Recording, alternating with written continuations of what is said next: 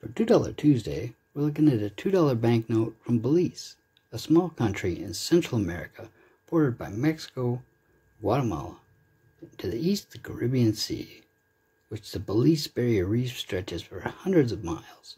Inland is a lush forest inhabited by several species of animals and scattered with Mayan ruins that are thousands of years old.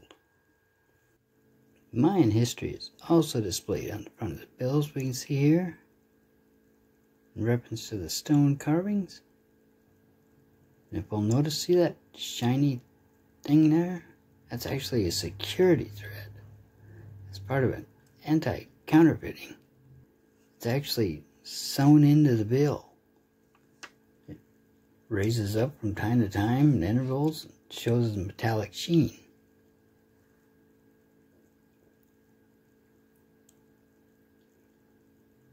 And fish on the bill, we've got queen angelfish, we've got a queen triggerfish, and the most rare one of all, the Queen of England fish. The watermark is of the sleeping giant, local myth and folklore of a giant sleeping in the mountains.